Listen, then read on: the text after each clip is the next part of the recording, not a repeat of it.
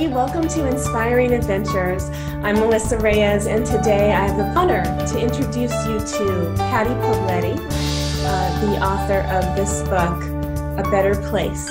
And she's going to be joining me right now from San Francisco Bay Area. And here she is, Pati Poblete. Thank you so much for being here, Pati. Thank you for inviting me. So Pati, something that I do is share a word of the week.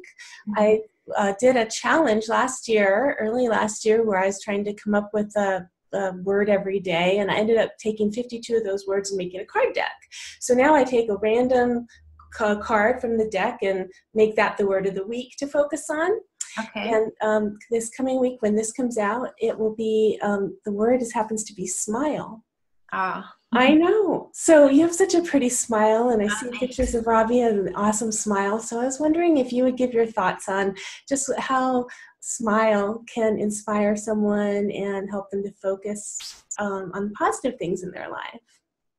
Yeah, you know, there's that song, you know, smile even though your heart is breaking. And it really does change my whole outlook when I smile. And, you know, I was crying for so long, and it's okay to cry. It's okay to feel sad.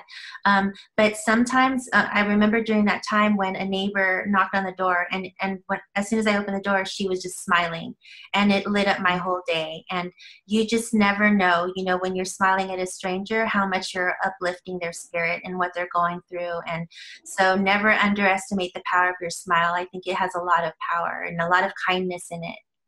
That's beautiful. Thank you. Thank you for everything. Thank you for sharing so much of yourself and your family and your time with me here on Inspiring Adventures.